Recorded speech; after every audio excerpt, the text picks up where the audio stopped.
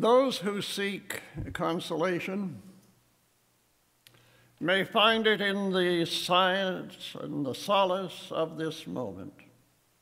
The church is a single body. It is as strong as all the people who are gathered here within the walls of this sanctuary and those at a distance. So it is the power of all that has been dreamed and all that has been done to bring us to this moment. The church is a story. It is the story of lives interwoven, brought together in this place and in this time for the simple purpose of caring about each other.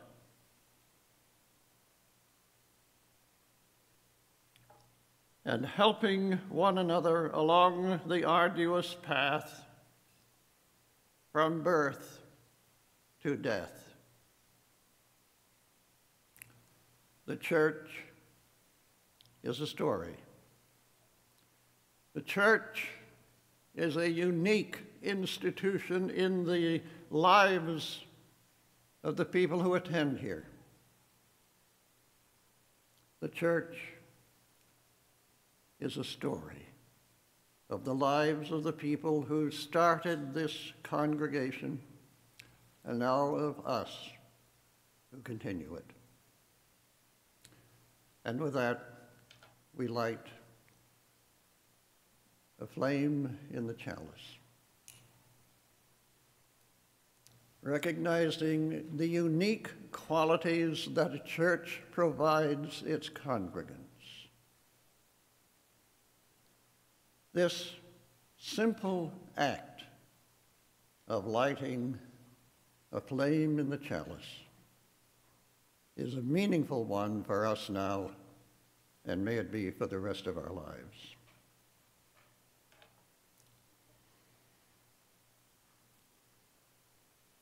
Now we go into our offering, knowing that the church has its needs, but also that there is a long history in this church of sharing at the 50% level everything collected for a month in the collection plate with a cause that is one that our values agree is important. There'll be more about that later in the service, but for now, the ushers will please come forward.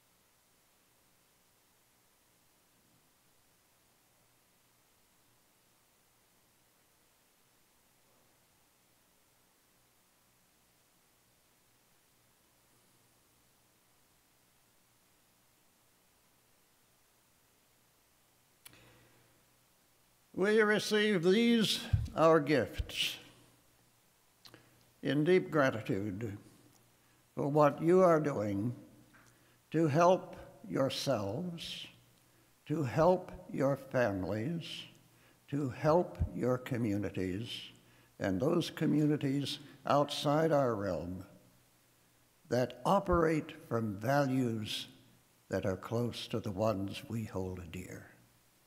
May it be, and amen.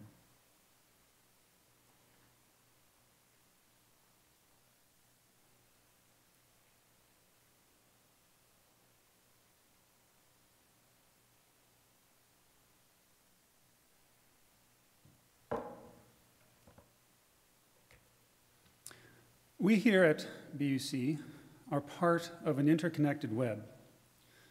We lean on each other for support in times of suffering. We lift each other up in times of joy. This is the part of our service we use as a spiritual exercise to share the joys we have to celebrate and those sorrows for which we seek comfort.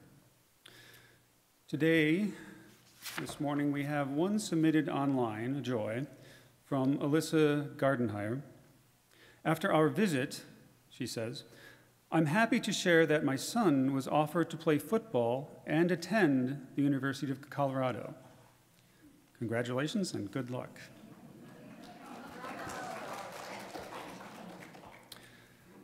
Another written in the book this morning is a sort of a joy and a sorrow. Sarah Redman is thankful for her son's continuing recovery from emergency open heart surgery.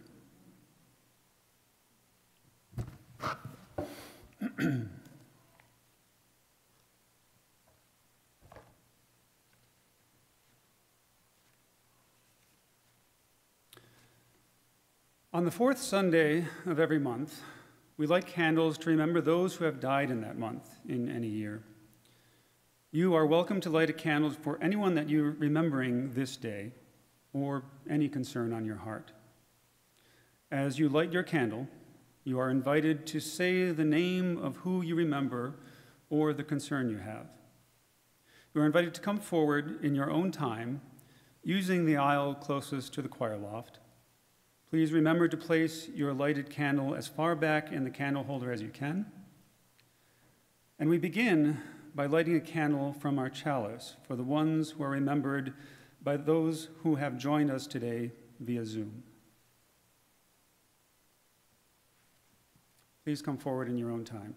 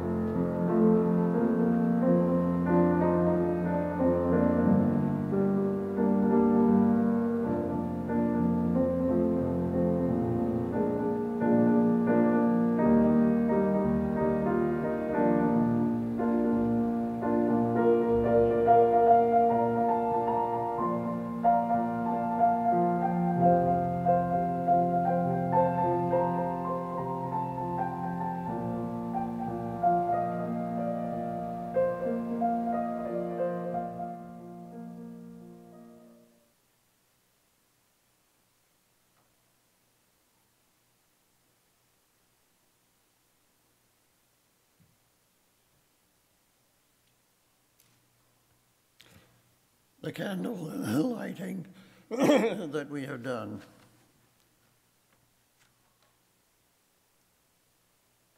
Is a serious call of memory and hope. May we take a moment to reflect quietly about your own experiences with death, how that has affected your lives and perhaps still affects your lives, because it is such a loss to lose a loved person. Please take a moment now in silence.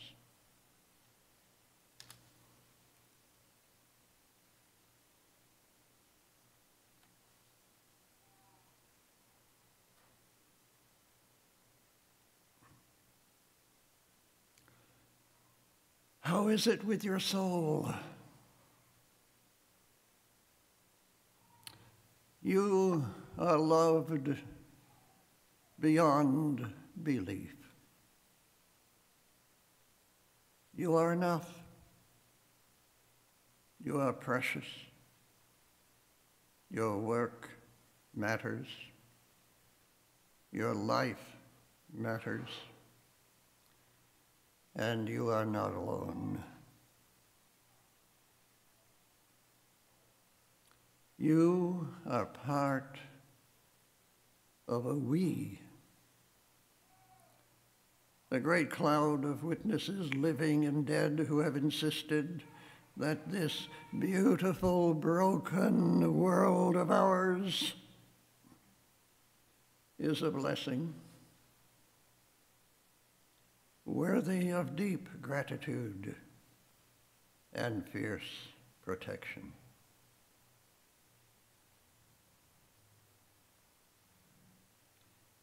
Our ancestors and our descendants are beckoning us,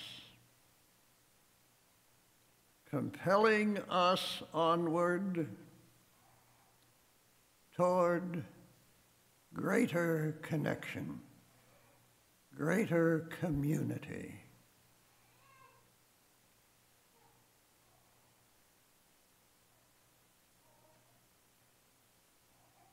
We have extraordinary connections with each other. We have extraordinary connections with the earth.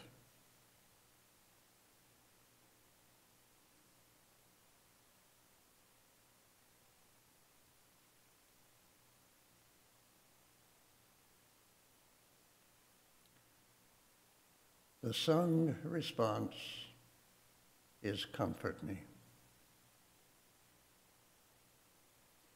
Chris and I will lead the singing, and we want you to join in.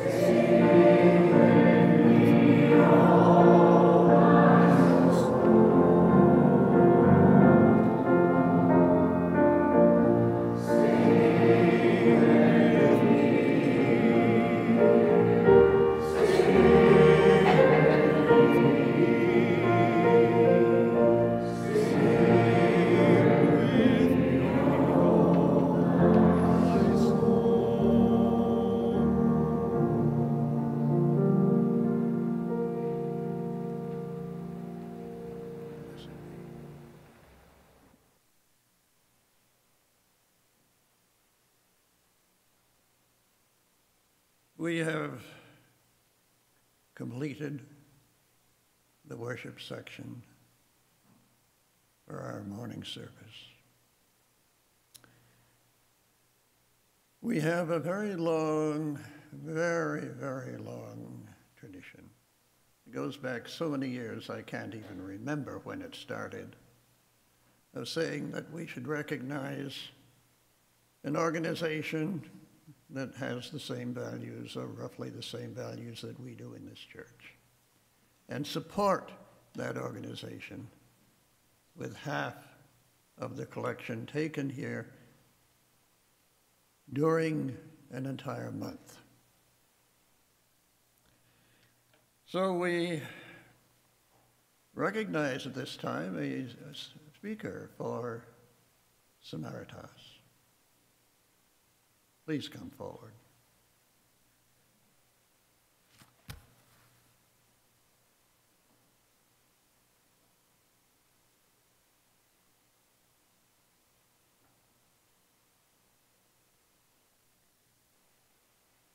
Good morning, everyone. I feel so blessed to be with you today.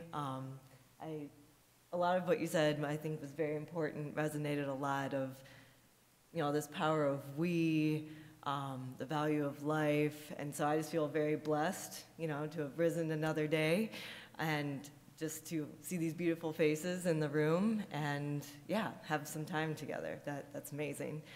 So I do really appreciate the warm welcome here.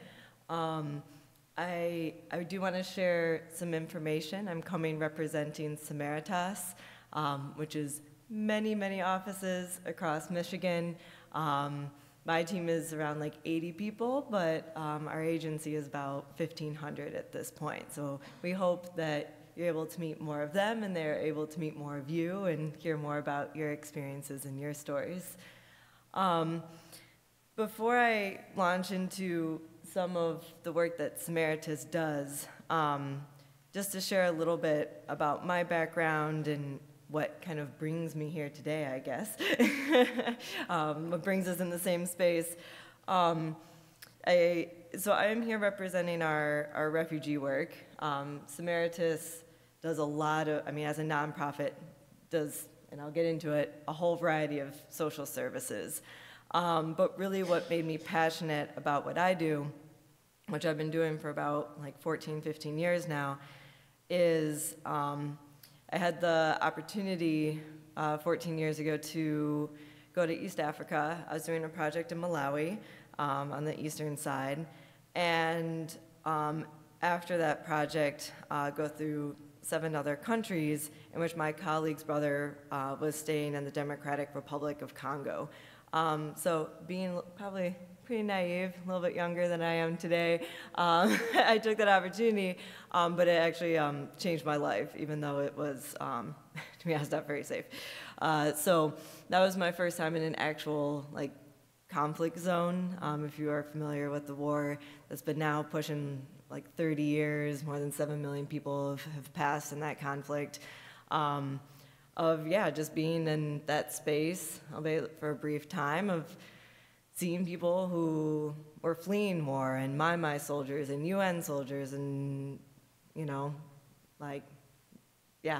burned down homes, and women who have been abducted, and the stories I heard were quite traumatic. And even when I was leaving the country, getting ambushed by Burundian rebels, and and that was just during a short time, and realizing that people, that was for some of them their entire life.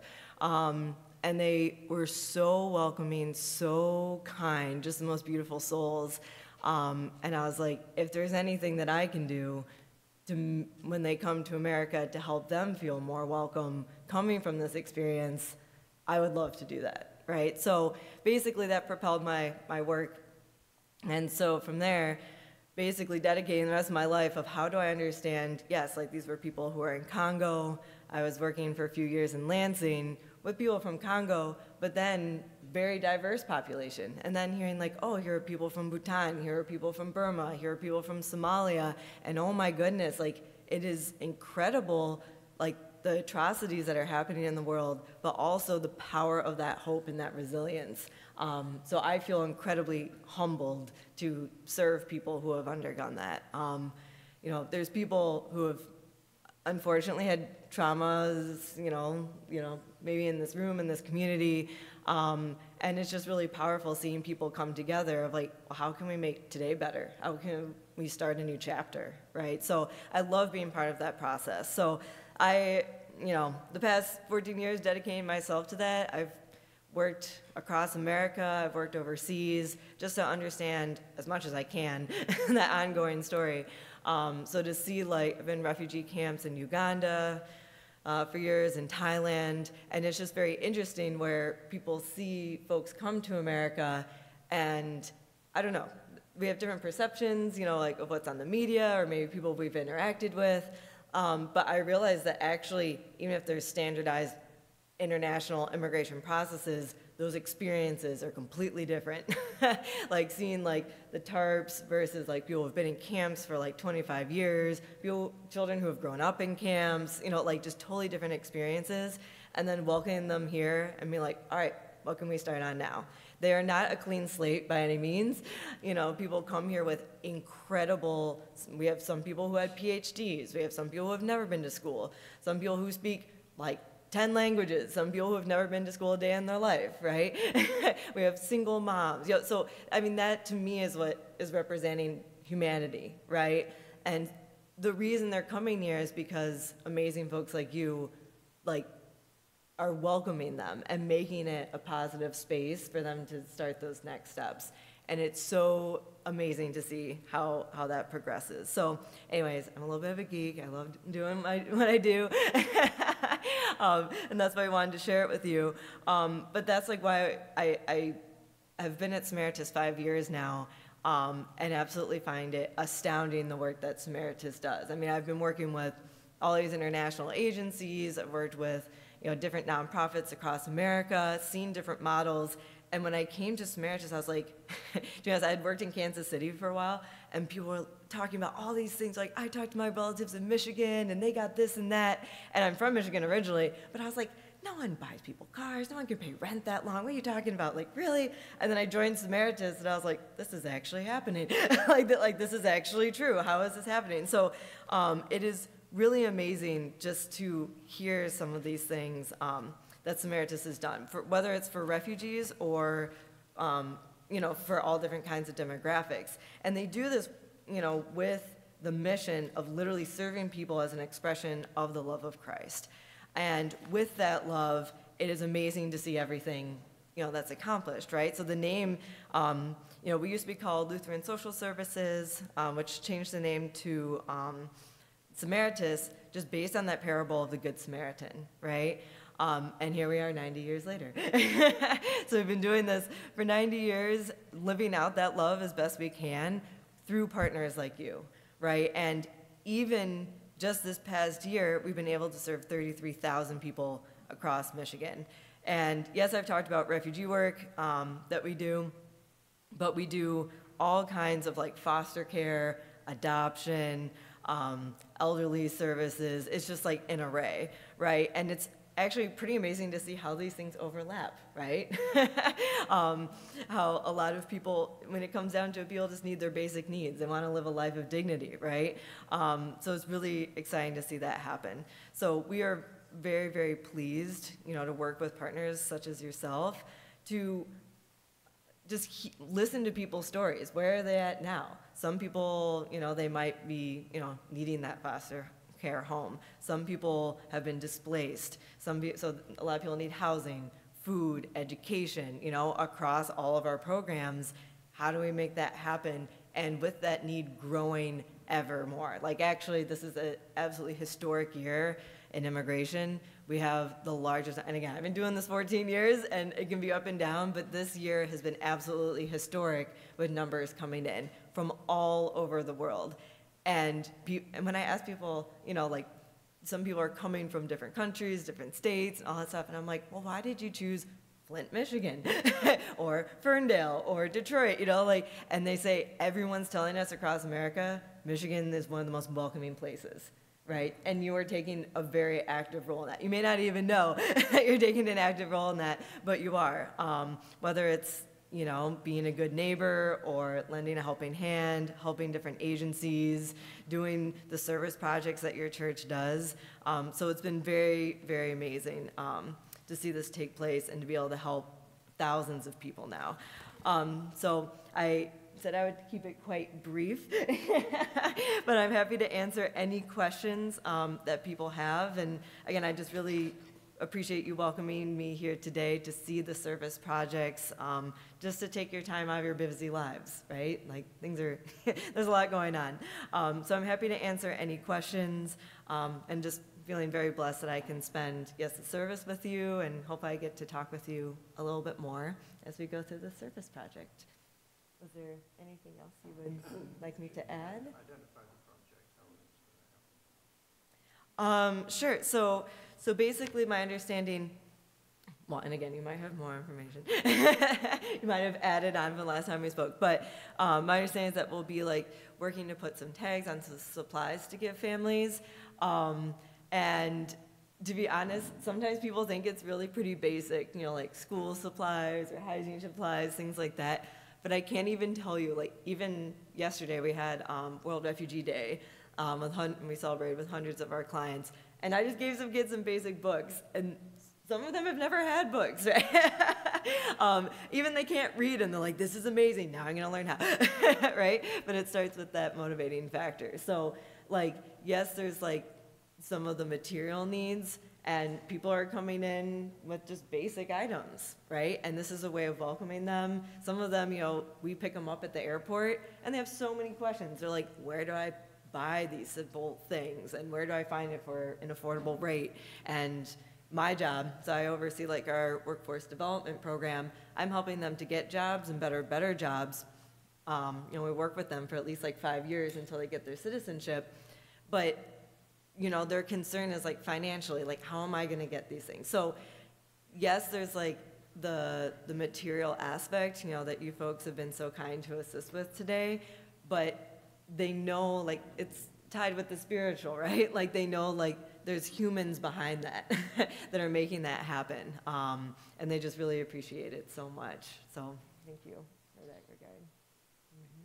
Yeah, thank you so much. But yes, thank you so much again. And yes, let me know if you have any questions, and I will have some additional materials if you want to learn more. But thank you.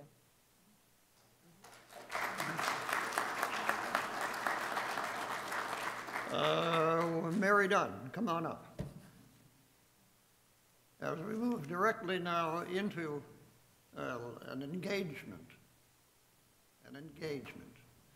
with our church and Samaritas.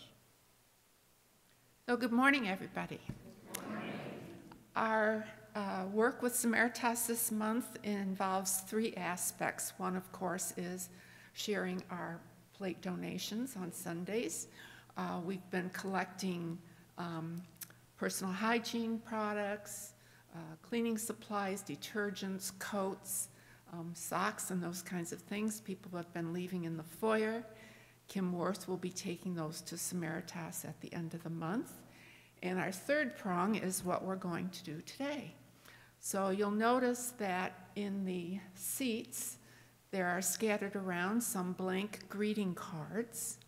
And this is our opportunity to welcome the people who have come to our shores. So you can pass those along.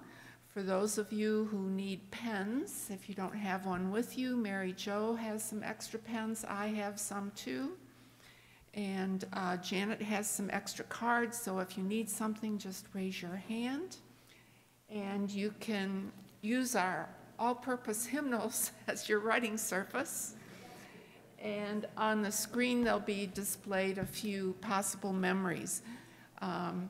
Welcoming, blessing, messages that might bring smiles and peace. For those of you who would like to draw pictures, feel free to do that.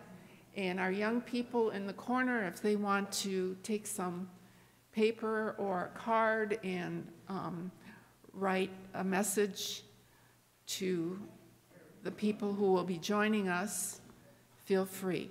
We'll collect the cards when you're finished and wrap up the service. Oh, thank you. And then, of course, join us in the social hall for some breakfast.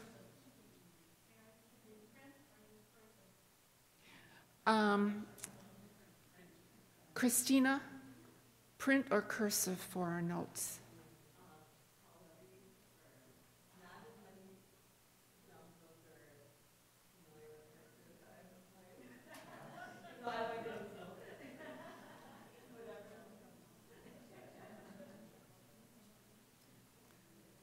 So thank you so very much.